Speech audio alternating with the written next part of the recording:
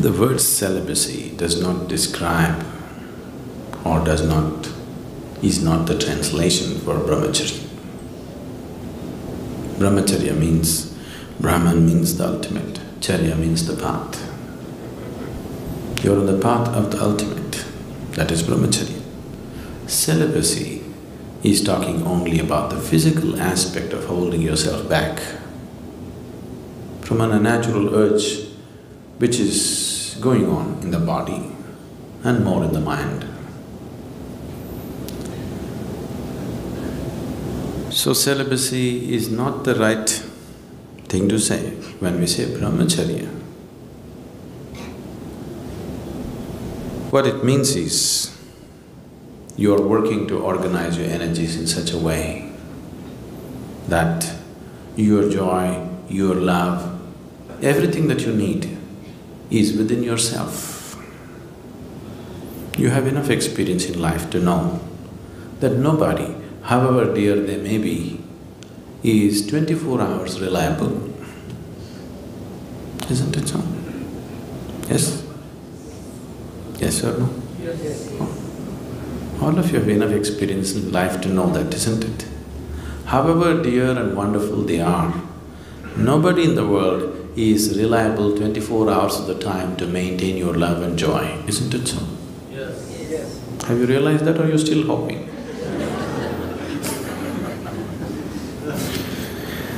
So it's out of this wisdom, because if one wants to really know higher dimensions of life, one thing that is necessary is that within you there is a constant sense of peacefulness and joyfulness. If this is not there, then you will go after something. If you don't feel steadily peaceful and joyful, then you will do compulsive activity of trying to be happy. So, a brahmachari is somebody who is trying to organize his energies in such a way that to be peaceful and joyful is all his own. He is not going to lean on anybody for that. Have all the brahmacharis reached there? That's not the point. They're working towards it. They need support, they need atmosphere to make that happen for themselves. It's not a small task that they have taken up. If once a human being's way has become like this, that his peace, his love, his joy is not dependent on anybody, he has the necessary background to spring up to another dimension. If this is not there, he will naturally get entangled in compulsive activity. So brahmacharya on one level fundamentally means to move from being a compulsive human being to a conscious human being. You may decorate your compulsiveness with all kinds of romance around it, but do you see it's a compulsive behavior? Yes, it is not a conscious behavior. You may have the whole world with you, it doesn't matter, but it is a compulsive behavior. You can write poems about it, you can write great stories about it, you can make movies about it, but fundamentally it's a compulsive behavior which you're trying to clothe in so many beautiful clothes just to not face the reality. I'm not trying to take all the romance out of your life, okay?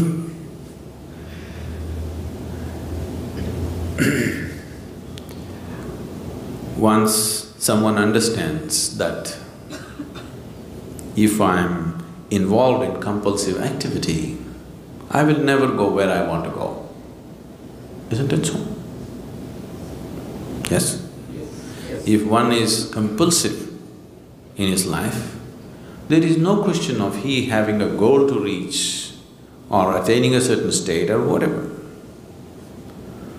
Compulsiveness means a very deep sense of slavery, isn't it? So one who has realized this naturally seeks to become conscious.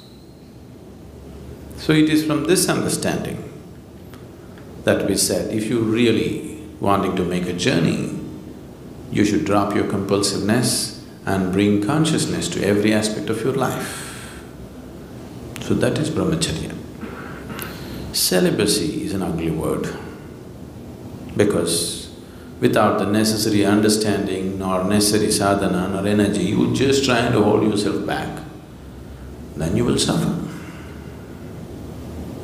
If your energies were organized in such a way that all the time you're high, really high within yourself, you won't lean on anybody for these things, isn't it? Oh, I'm not like that right now, what to do? As I told you, these things don't come unless you make some effort towards it. One can go through life with the compulsive patterns without much effort. You can allow the life to carry you on. I know right now the new age philosophy is let it flow. I don't know what they're letting flow anyway. See, being a part of life, being involved with the process of life on the surface is one thing, at the core is another thing. Nature is on two different levels. One aspect of nature knows nothing other than self-preservation and procreation. This is the surface of nature.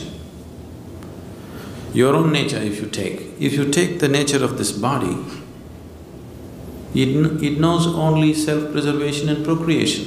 It doesn't know anything else. So if you go by your physical nature, naturally this is all that you will do, survival and procreation. Eating, sleeping, reproducing, dying, that's all that will happen if you go by the ways of the body. But at the same time, there is another nature within you which is longing to expand. If you give it the whole existence, it'll gobble up and still be hungry. Yes? Do you have that or not? If you feed the whole existence to this one, it'll gobble up everything and still be hungry for more.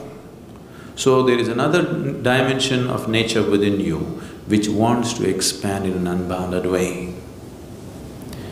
Which one do you give into is subject to who you are. If you give into the physical nature, all you will know is just this. If you give in to the inner nature, which wants to become boundless, then the life is different. So if you have given in, or if you have seen the ways of the inner nature are far beyond the ways of the physical nature, naturally you will choose to create a situation in your life that is conducive for that. It is from this understanding that Brahmacharya or sannyasa became a part of spiritual process. Celibacy is a Western idea that is just to imitate the yogis of the past.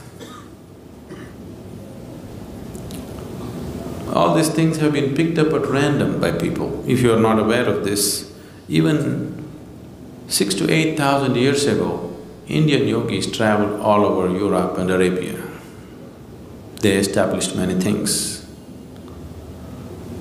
Even when the Phoenicians were building things in Arabia, they were setting up their empire. Even then, the Indian architects, the Indian sculptors, the Indian elephants and the Indian yogis went. That's almost 5,000–6,000 years ago. If a team of elephants, laborers, sculptors, architects and yogis have to be there must have been a much longer association before that, isn't it? Suddenly one team won't end up there in those days. So wherever they went, they did create some awareness of what is the significance of their way of life. So people picked this up at random without the necessary understanding. That is how celibacy became a part of other cultures. What came from a very deep understanding, just the surface of it they took. That'll happen everywhere.